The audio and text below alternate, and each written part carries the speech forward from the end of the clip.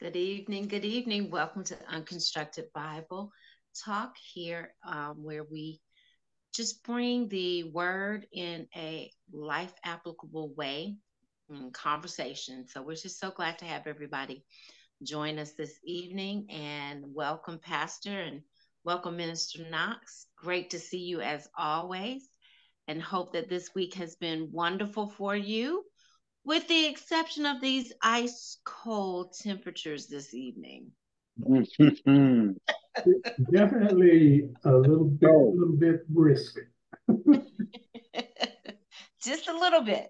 Yeah, Just a little bit.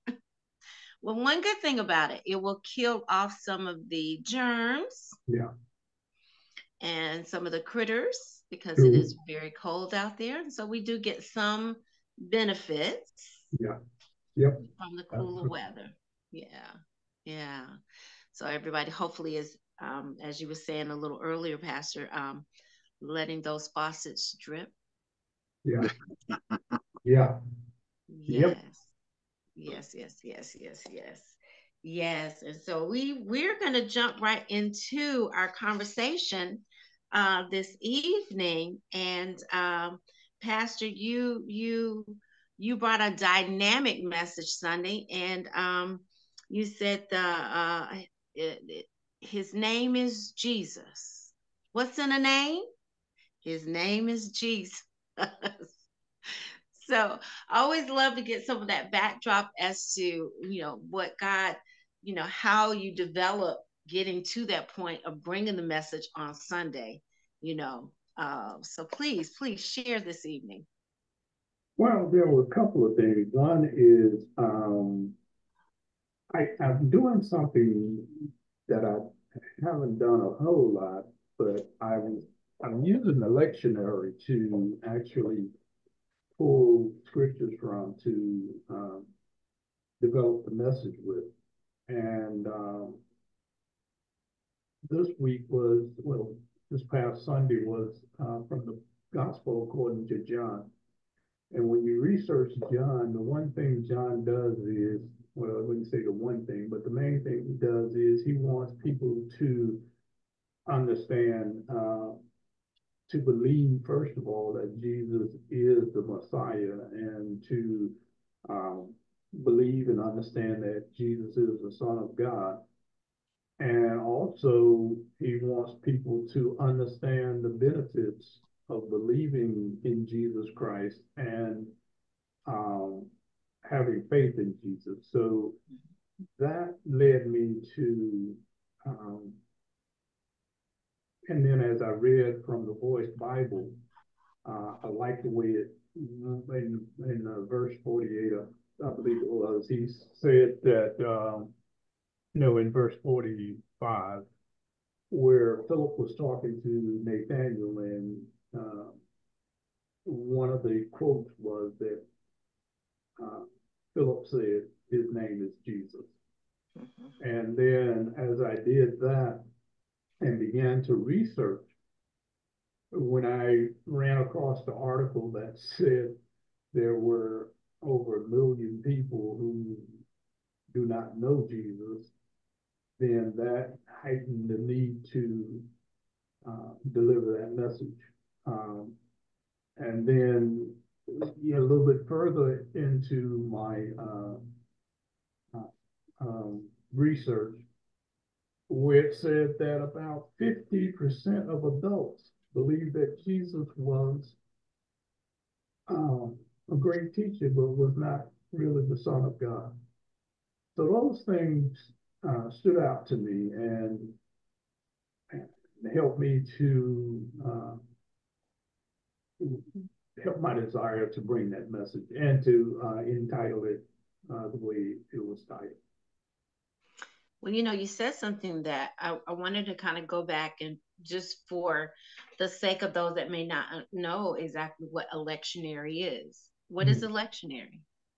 Well, the lectionary is from the Methodist point of view, they will give you a year of passages of scripture, and you'll have the Old Testament, you'll have the New Testament, and then you'll have the epistle readings. along with the proposed hymn for that Sunday. So that is what a lectionary is actually a compilation of passages of scripture for each Sunday of the year. That sounds good. And then the reference you made with the fact that statistically, there are 1 million people who have not been introduced to or know about who Christ is. And I want to kind of go a little bit deeper there with the importance of the why that was an important statistic for you when you heard it, based on what we're supposed to do, or you know, how, what made that an important statistic that it just went, whoo, that's big. Well, the things, there are a number of things, but the one thing that really stood out to me is that if we truly, first of all, we're called to proclaim the gospel, the good news of the gospel, which is Jesus Christ. So that's our calling as Methodists. And I know folks say, well, the Methodist is kind of splitting up, but it's still, I don't care which branch of the Methodist you're involved with, the call is still the same. The call is from Matthew 28 and 20, where Jesus said, "Go to you therefore and make disciples." So it doesn't matter. It doesn't matter if you're Baptist. It doesn't matter where you are when you fit in the denomination thing, because, and I'll say this, denomination is man-made. I agree. God is God. So Yes. the call is to go and make disciples of Jesus Christ for the transformation of the world. And that transformation thing stands out. Because if we truly have a relationship with God, and we have a true relationship with God through Jesus Christ and the Holy Spirit, then this world would be a much better place. Yes. We would learn how to treat each other better. We would learn how to love each other better. We would learn how we are all created in the image of God, and all of this divisiveness could be put aside if we truly develop our relationship with Jesus and allow him to develop his relationship with us. So it's just very important. And then the other part of it is too, without Jesus, there's no salvation. None. So that's imperative. And then the other thing is, like I said, there's many things. To be forgiven of our sins, we are only forgiven of our sins through the blood of Jesus Christ, the sacrificial lamb. And I think a lot of people overlook that. But we can only be put in right relationship by the ultimate sacrifice, who is indeed Jesus Christ. And the fact that he was willing to give up his seat in glory, come down, live among us sinful people, take on our sinful, the sins that we committed that he did not commit, but be willing to die so that we could be forgiven of our sins. And we don't give that enough thought. So, we need to think and be appreciative of what Jesus has done for us. Yes. Yes. Yes. That part of the appreciation for the act of compassion, empathy, and grace that he's given us from that one act. Right. God giving his only son as the sacrifice, so that we now have this opportunity as a result of that. So based on that, when you say, his name is Jesus, there's power. Mm-hmm. There's power in his name. There is power, in understanding who he is. And so I was very grateful for the message Sunday. I took quite a bit of notes myself as I sat there And brother, I saw also you were taking some copious notes as well. So how did the message hit you on Sunday, and what were some of the things that stood out to you? One of the biggest things that he said was that when Nathaniel asked Jesus, how did he know him? And he Hmm. said that, and he went to the scribe, I knew you, and you were under the fig tree. He named everything. And that was um, where we are. That particular key verse is what people need to happen now in order for their eyes to be wide open, to take someone and to go back and draw everything that they have said and done to that moment. Um, that's what opened people's eyes. That's what opened Nathaniel's eyes, and that's what's going to open people's eyes today. Even though we can't do what Jesus did, but we can stand in the gap and speak on our own testimony where God has brought us and what God has done for us, and to allow that to speak to the people that are around us.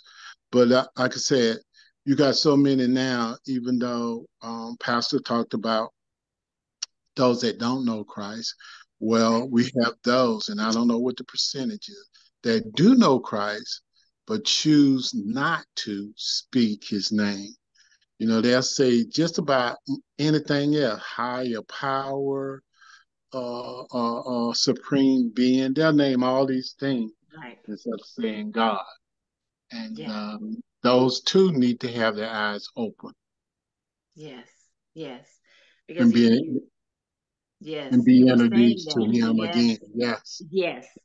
And the word Pastor used Sunday, as you were just saying, that came back to my memory. I have it here in the notes where it says, we are called to hastily tell the good news of who Christ is, not with the slowfulness, or as you were saying, beating around the bush, supreme being, higher calling. It's a vibe. What's a vibe? Mhm. I'm sorry. Jesus is a vibe? Uh, I'm sorry. Yeah, those type of things that just kind of bring him back to a common level down. It's almost like wiping out the deity of who Christ is. It's not Mm. right. Mm. No, And it won't be acceptable no. when it's your time to be standing before. It won't be acceptable. He's made it very clear. I am God and God alone. And Yes. so, yeah, just trying to wake people up. Just like it's those that have never heard his name before, Mm-hmm. waiting be to hear your testimony. Those that have heard his name and just chose not to call it, those are just as important to be introduced to God again in the true light of who God is. Mm-hmm. So, yeah, Yes. that was one of the things that stood out when he spoke of that. You know, God knew us before we were Yes. born. And so that when we communicate with him, he knows all about us. Yes. Yes. And I was looking at something today, Pastor, where we're just talking about the importance, especially in the Jewish faith, about choosing a name that kind of governs and almost embraces the character, of that person. And so when you say his name is Jesus, when you say, his name is John, when you're saying, you're putting an emphasis on the character, of that person. And then you went on to talk about when Jesus changed Simon's name. Again, back to the importance of the name. Do you want to kind of elaborate a little bit about the importance of that? Well, yeah, again, reading the Voice Bible, I do various versions of the Bible, but the Voice Bible stood out, and it said the way it read was that Jesus looked into Simon, and when he looked into Simon is when he changed his name. When he says, I know your daddy. This is a paraphrase. I know your daddy. I know who your daddy is. But I also have seen you, and I looked into you, and I know more about you than you know about yourself. Yes. So rather than your name being Simon, your name will now be Peter, which is the rock. And another version of it says that he did that after Simon. He asked the disciples, this is from the Synoptic Gospels, where he asked the disciples, well, who do you say that I am? And in the Synoptic Gospel, it said they said, well, some say that you are one of the disciples, and some say that you are this person and that person. Just kind of paraphrasing it. And Jesus said, "But who do you say that I am?" And Simon spoke up and said, "You are the Christ, the Son of the living God." And Jesus said to him, "Flesh and blood did not reveal this to you, my Father in heaven. So as that's revealed to you, your name will no longer be Simon. It will now be Peter, the rock. And upon this, I will build my church, and the gates of hell will not prevail." Now, people sometimes get it mixed up is because they think that Jesus is saying that he's going to build his church upon Peter. Mm-hmm. But no, he's saying that the church is being built upon the confession that Peter made about who he was, or who he is, not was, but who he is. So Jesus has the ability to change our name. Jesus looks into us, as Brother Knox said. He told Nathaniel, "I saw you sitting up under the tree." In other words, I know all about you. I know you. I knew you. I saw you when you were eating fruit off the tree. Yeah. Now, I don't know what kind of fruit he was eating figs, but we eat various kinds of fruit from trees right. too. So as I mentioned in the message Sunday, what kind of tree are you sitting under? Mm-hmm. And it doesn't really matter what type of tree. It could be a tree of shame. It could be a tree of something you've done that you're ashamed of, or something that you said. It doesn't matter. Mm-hmm. Jesus still sees you. He still looks into you, and he still sees worth and value in you. Something that other people may not see or refuse to see, but he sees it, and he can take whatever he sees in you and bring it to the forefront, mm-hmm. and change your name, mm-hmm. change your as I said Sunday, your career. He can change your future. Yes. Yes. He has that ability. Yes. He can shift you. He can shift your position in life, just like that. Yeah. Just like that. But the thing that you said, I think that stands out, is that the rock was built on Peter surrendering and being obedient to acknowledge who. Back to what you were talking about, brother, about people saying, "Oh, the universe this and the supreme being this," and I take that part of the Bible, but I don't believe this, or you just playing a puzzle with what parts work and what parts they don't want, versus standing firm, believing, trusting in spite of the consequences. Absolutely. Yeah. Absolutely.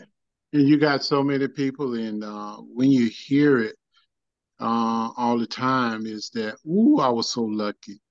I was so lucky." In the world, that's those that don't want to give credit to God. That's what they say. I'm lucky. But those that know better say how well blessed I was to get out of that. How blessed am I to get back on my feet? How blessed am I to be healed?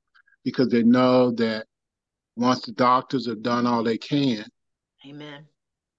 and then it's no longer in the doctor's hand, but it's in God's hand. You recognize that's not love. That's right. That's the movement of God. Yes. You know what I mean? Yeah. Yes. So, it kind of gets me a little tea when I hear people on the news and they just got out of a crisis or a severe accident and walked away or walked out of a burning building, and the first thing they say is lucky. That's not love. Mm-hmm. Mm-hmm. That's Yes. that's God willing His will in your life, meaning that you're blessed. You're blessed because it wasn't the fireman. It wasn't in it. It was God leading you out of a crisis, serious situation, or getting you through a serious situation. And Yes. so, yeah. Yes. And it segues into part of that is now in this new phase, because you can't come out of something like that and be the same. You can't, right? Right. And at that point now, what's your mission in life? Because now you have a story to tell. And if you're bold enough to tell the true story, Yeah. now you're in a position where, like you were saying, we're not Christ, we're not Jesus, but we're ambassadors. And as ambassadors, it's those stories, it's those encounters, it's those things that we have the privilege to get to the other side with, that become the testimony by which others can see the hand of God. How you came out of sitting under that fig tree, as you were saying, Pastor, you know, uh, uh, a fire, a car accident, financial woes, health issues, condemnation. There's so many things that fig tree would, us sitting up underneath, would represent, right? But you ask that question of us and you pose that to us where you said, what are you doing with your mission? So I put that out there right now as we're talking, that for those that are listening to this message right now, this recap of the message, what are you doing with your missions? And just to stop and think about what Minister Knox just said. We all have an encounter but by the grace of God, we got through. But by the grace of God, not, what did you say, brother? It wasn't, oh, I was so lucky. Woo, I was so lucky. Mm-hmm. So even if we said, everybody stop and think about it. Have you ever said, oh, I was lucky?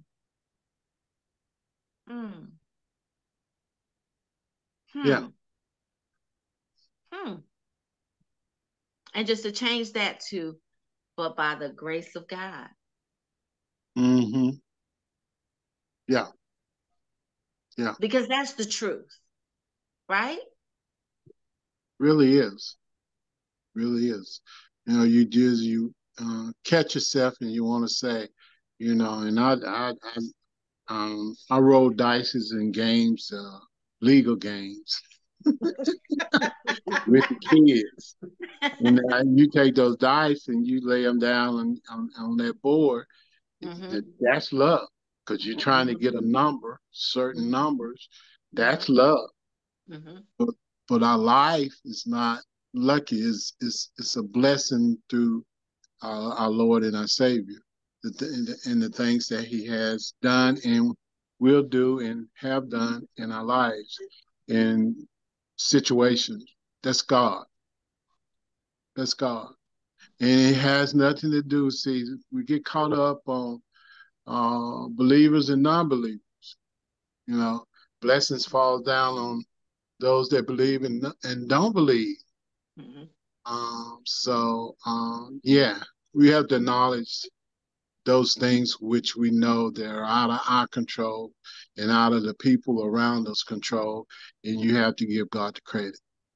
Yes. Yes. Yes. That is so true. We have to give God the credit. And so, Pastor, I want to talk a little bit about this. Now, the word talks about God being a jealous God too now. He don't like other people to get all of this glory and credit for. But what does that mean? That how could he, being who he is, also have a bit of a jealous side? Mm-hmm. Well, I mean, that goes back to the Ten Commandments. And back in the book of Exodus, somewhere around chapter 20, and what God is telling the people in, and what God is telling us now, is that we are not to have other gods before Him, false gods, little idols, handmade gods that can't do anything. Which I find interesting anyway. I mean, how can you worship something that you pick up by hand and take from one place to the other? I have a lack of understanding when I think about that. If I had to pick it up and move it from one place to the other, if it was all powerful, I wouldn't have to pick it up and move it. It would move itself. If it were powerful, I wouldn't. I, I just have a. I don't know if I can't wrap my mind around it. But that's what God was talking about, the little idol. And then people say, well, I don't have one of those idols you're talking about, the little Buddhas or whatever you want to call them. I don't have an idol. But then I would challenge you to look deeply into your life, because whatever you spend most of your time in or with is actually your idol. If you give more time to whatever it may be, it can be a car, it could be jewelry, it could be anything, it could be a person. If you give whatever that is, or whoever that is, more time than you give God, then you put something or someone in the place of God. And that's what God is talking about. God is the one who created us. God is the one who gives us breath, life, His Spirit. So for us to go and put someone or something else above God, yeah, He's jealous of that, because He's the one who made you and made us. So, yeah. Yeah. Yeah. No, that's true. That's true. Mm-hmm. Sorry about that. My doorbell was ringing. No But problem. yes, so it is very, it's interesting to see that,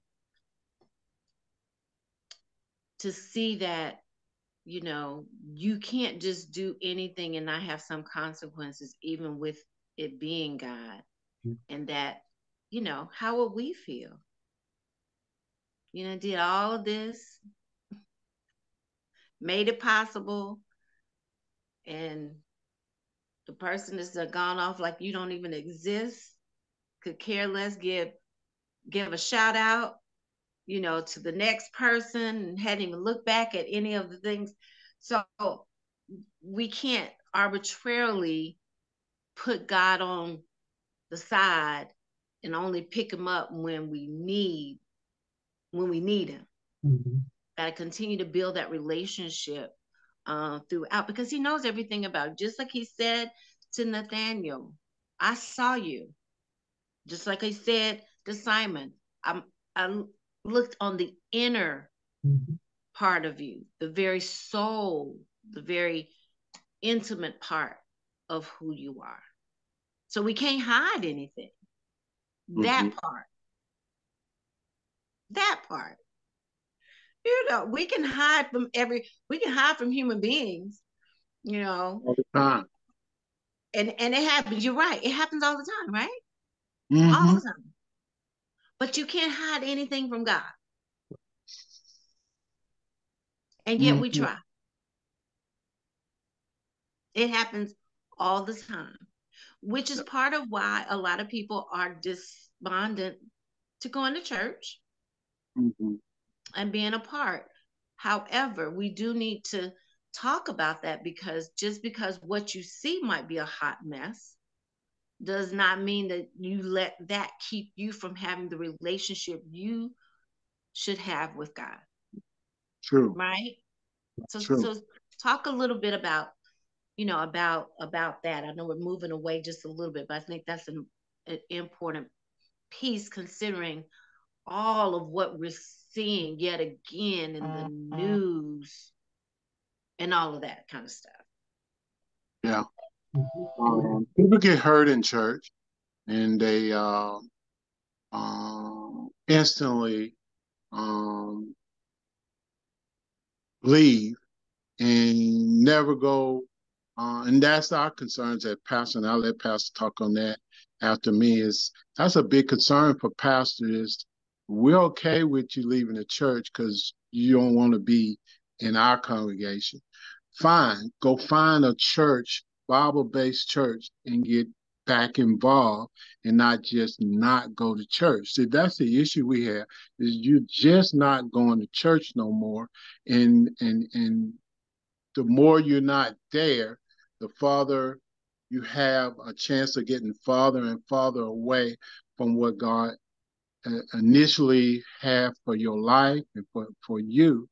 And so it disturbs us when uh, so-called Christians call themselves Christians, but they don't go to a body of any kind, and especially biblical teaching bodies, and they have so much negativity in them. It's hard to break through, and it's hard to get through, and they're so hurt that the very moment you say church, the very moment you say pastor, the very moment you say the Bible, oh, some terrible words come out their mouth because they're so hurt. But they allow one instant, not many. That's a different. I didn't lie. They have a bunch of incidents that happen to get them to that point, but all it takes is one to fall out with the church.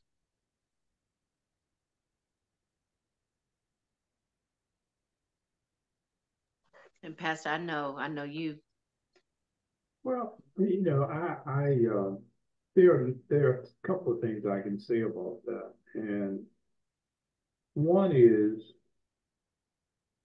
I think people look for the church to be perfect,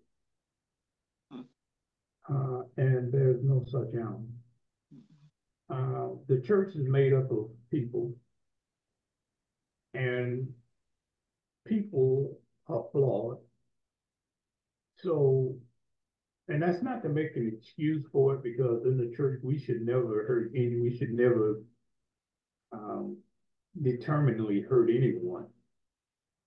But um, as Minister Knox said, when you get hurt, don't give up on God, because it's not God's intention for you to be hurt. And if you need to um, try another church, then do that. But don't cast God to the side because of what flawed human beings do. I'll put it that way. Um, so you know, just God has always been and always will be looking for a relationship with us. And as Brother Knox said, if you're in a church and it's not your fit, then try another church. Um, because I'm pretty sure that there will be a church that you will go to that will be a better fit for you. And so the main thing I would say is just don't give up on God. That's the main thing that I would say. God is still God.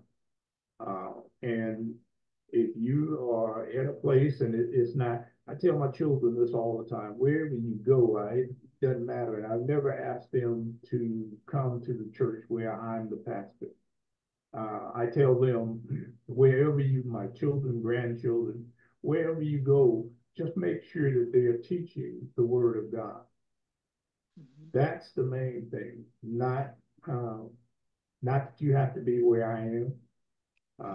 Matter of fact, might probably be better for my kids and my grandkids not to be where I am, because I'm probably going to say some things that they, and they don't like, and then they got to come home or be back in my presence and deal with it. So, but yeah, don't allow people to hurt you to the point that you turn your back on God. I'll just leave it like that. Mm-hmm. And I think that's the part, a relationship with God should be able to weather what a person does, because that person is flawed. God is not. And just because, it may have been, someone at the church that hurt your feelings or said something, or, you saw them living a lifestyle that was not, according to the word. Those are sins that person will have to answer for individually. And if you haven't, go to them.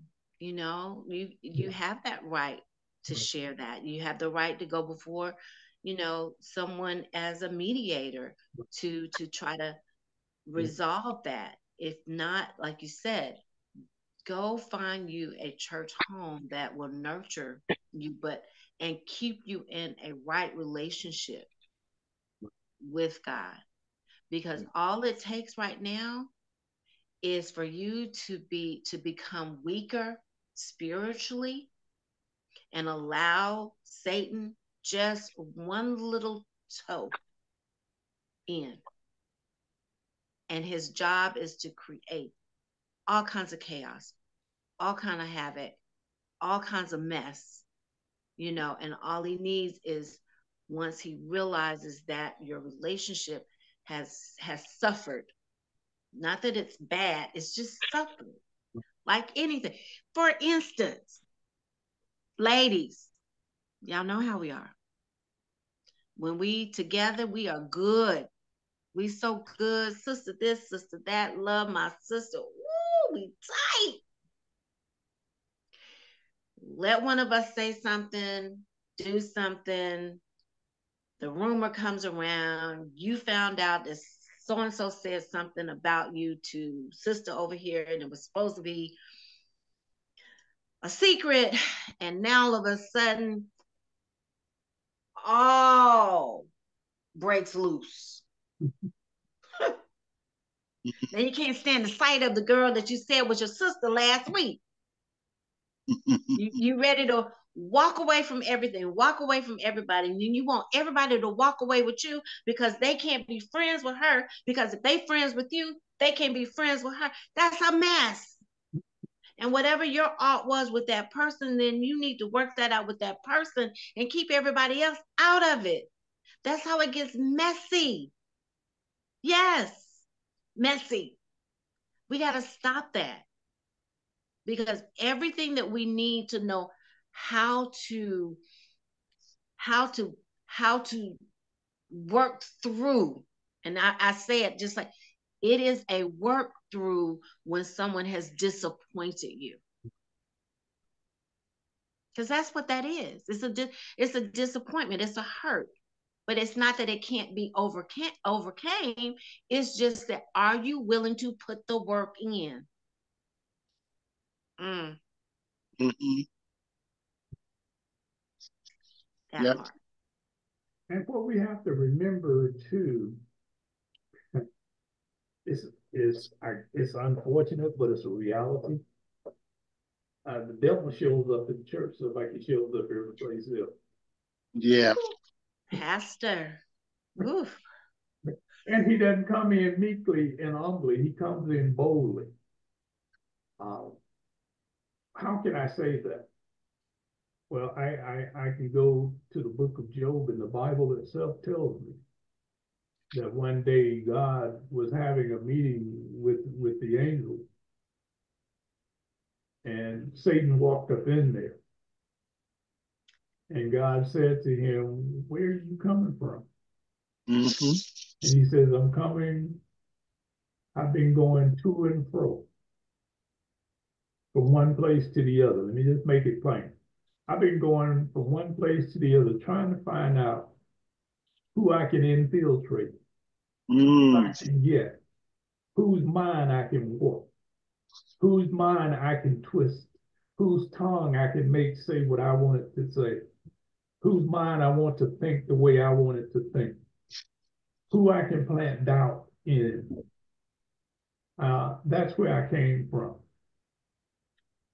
And so the Bible itself lets us know that if God, if he walked up, if Satan, if the devil walked up into the very presence of God and spoke boldly about what he was doing, how can we not think and understand that he's going to try to come not only in the church, but into each one of us? Matter of fact, we individually are the church. Right.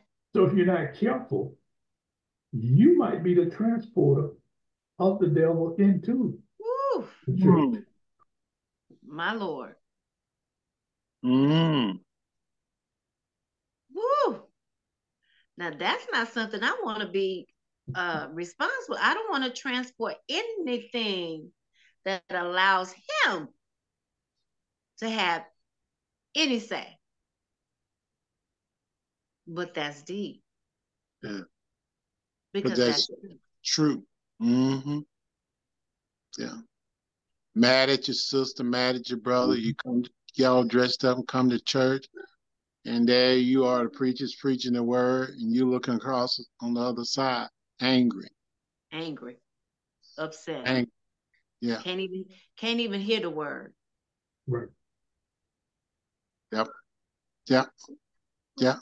And he's got victory. He's got victory right in that, because that's what he wanted from the very beginning. Yes. To distort the word. Yes. Distort the word, keep you from hearing the word. That could be the word that would deliver you from the way you were feeling. But now you leave having not got fed, only to find yourself in a worse situation, carrying all of that, just continuing the mess. And isn't it interesting how the devil does that? You come in and you were angry when you came in the church. Could have been your significant other that said something to tick you off. And heaven forbid if the significant other said something to you and both of you drove to church together in the car. Because the devil sits there and what he says is, look at him or her. Mm-hmm. Do you remember what they said to you? Look at how they're looking at you. Can't you don't you just want to curse them out? Don't you want to just tell them what's on your mind? Or you mentioned the fact of another sister or another brother, same thing. Look at him sitting over there. Think he all that. Yeah. You better than he is anyway. Yep. That's the way the devil works. That's the way the devil gets our mind off of what God is trying to give us onto what he's trying to plant in our hearts. And he does a good job of it. An excellent job of it. Yes. Now we've given that scenario. Let's give them the scenario. Okay, so you find yourself a little upset. You find yourself coming into church and you're just not in the correct posture you need to be in. What are some solutions that can happen there so you don't leave that same way with what you were feeling coming in? Yeah. Several things. One, take the time to stop before you enter the house of prayer and pray. Pray for resolution. Pray for understanding. Pray for forgiveness. Pray for peace.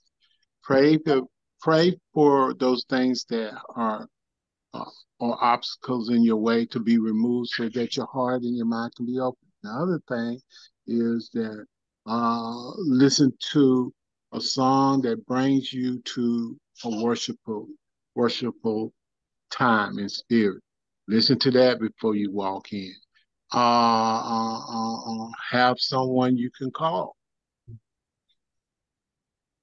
I don't know, because on a Sunday morning, pastor's kind of busy, but have someone you can call and take 5 minutes to get yourself together in the right frame of mind. Don't just enter the house of prayer and expecting it to change or happen because you walked into the house of prayer. You walk in angry, guess what? You're going to sit down angry. You're going to listen to everything angry. You're going to hear everything through an angry spirit. But if you do some of those things I just mentioned, at least you bring yourself to a point that you're open and you're listening for God. And ask God. Good. If you don't have anybody you can go to, ask God. Lord, my mind is all jacked up right now. I'm focusing on the wrong thing. I need you through the power of your Holy Spirit to change me, to give me. I need to hear from you today, Lord. You are the only one who can help me get through this situation. You're the one that can change my perspective on things. So I need you to help me get above this that I'm going through. Give me a word. Let it come through prayer. Let it come through a song. Let it come through the message. But I need you, Lord, to help me right now. And I assure you, God will help you. Yes. He will take your mind and take it to another level. He will help you to get your mind where it needs to be instead of where it is. Yes. So yeah. Yes. Yeah. No, those are all excellent opportunities to show God's power and his authority in your life to overcome something that's real. And and that's what I love about us talking here on Unconstructed Bible Talk, is that it's not about, holier than thou conversation. It's real conversation. It's real, the realness of this Christian walk, and being able to put practical thoughts and practical actions, before us, so that we do know how to self-correct and understand the relationship that we should have and that we're working towards with God, and how in that is the power that we need and the authority through him to be able to look at a difficult situation, and know that you can overcome that, and know that you can get beyond that, and not carry it around for days and weeks and years, until it festers within us. But the message Sunday, his name is Jesus. You brought it from the first chapter of John, the 35th through the 50th verse, 51 verse, where we were just speaking from tonight. And so I just encourage those to go back and listen to the message on Sunday, as well as it's on YouTube, as well as on Facebook. Take notes. This is really critical. It's so much good information that you share with us on Sundays. I know, and it could be that I'm so young.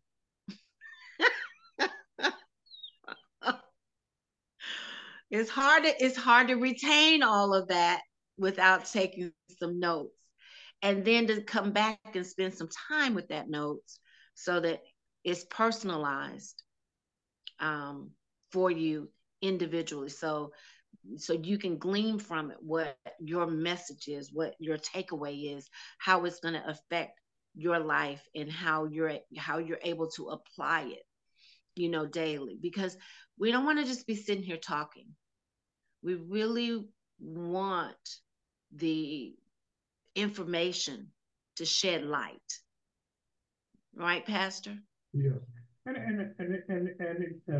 to take it even further, um, take notes, but then go back and read the passage for yourself. And here's what I tell folks in Bible study, especially. Don't just read it as it being somebody else. Read yourself within that passage. What does that passage personally say to you? Where would you find yourself in that passage? And the passage Sunday is a very good one. Would you be Nathaniel sitting under that tree? Or would you be Peter, whose name Jesus has changed? Or would you be Philip, the one who's trying to bring somebody to Christ? Or would you be Andrew trying to bring a relative to Christ? Where would you be in that story? How does that story affect you? If you put yourself in that story, how would it change the dynamics of that story for you and your personal life? We often read it and we leave it as being, oh, that happened to Peter, that happened to James, that happened to John. How are you in that story? Where are you in that story? What is God saying to you personally through that passage of scripture? So, yeah, make it personal. That's what God wants, is a relationship with each one of us. And the best way to have that relationship is to allow God to speak through his word to each and every one of us. So that was it. And, Yes. and you mentioned, we were talking about if you come in the wrong, if you come in and something has upset you, and that's another reason to go to church, is to develop a fellowship with somebody. Brother Knox said to pray. Well, you may need to have somebody that you can go to, and you don't have to necessarily tell them everything is good. Child, me and my husband or me and my wife got into a big argument and da da da da da. No, you don't have to spill all that to them. Just ask them, look, my mind right now is going in a lot of different, can you pray with me? Yeah. That alone begins to help you. And you don't have to divulge everything to them.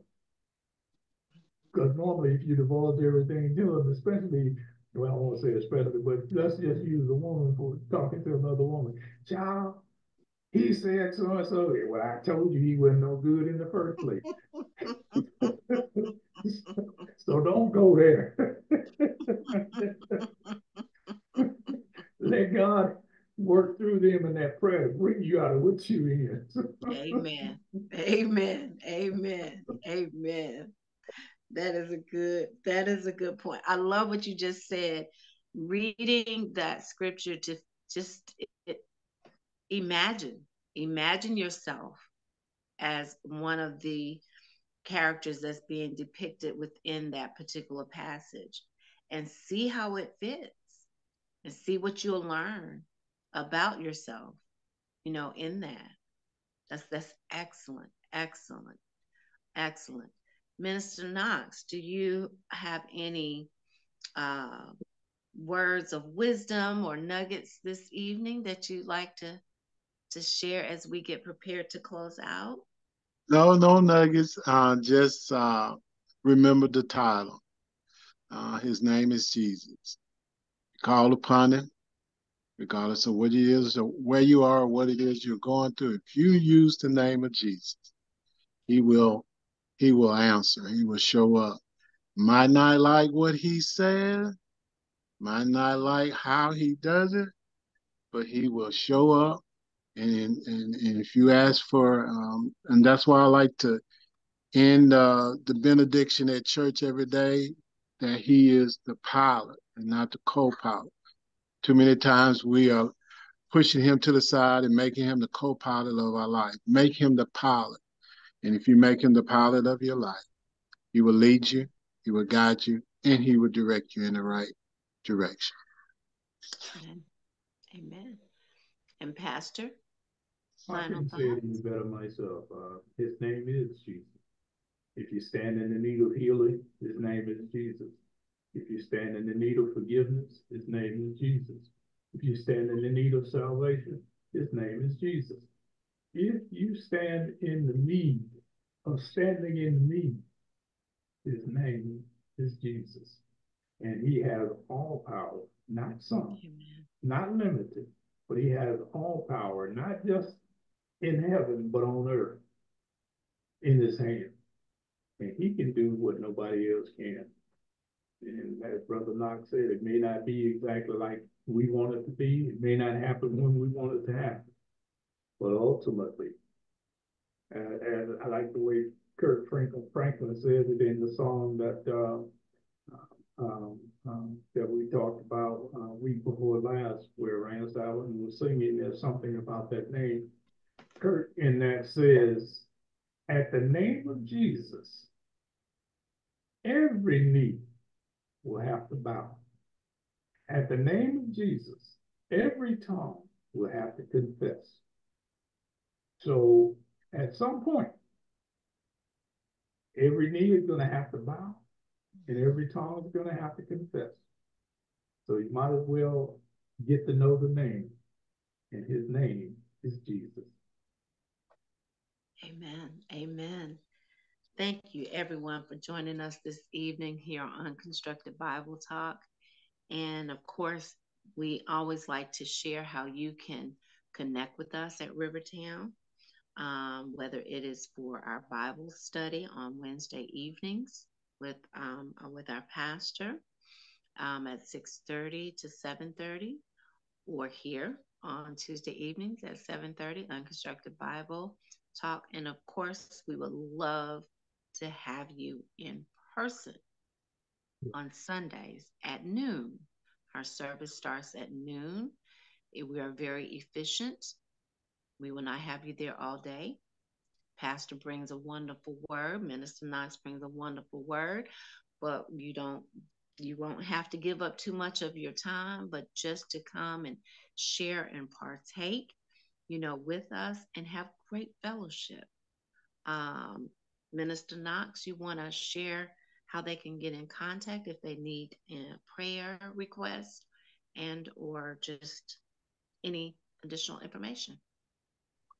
Yes, we do have a virtual number, 681-533-0236.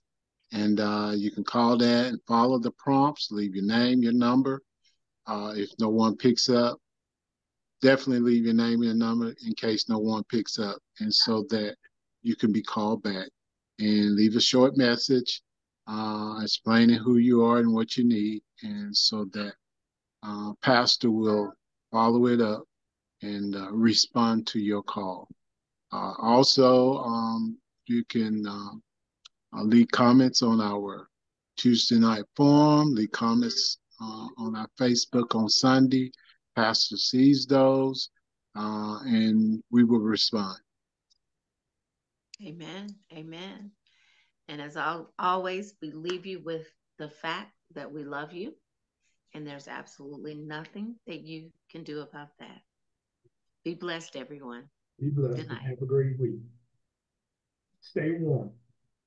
Woo, Exactly. yes.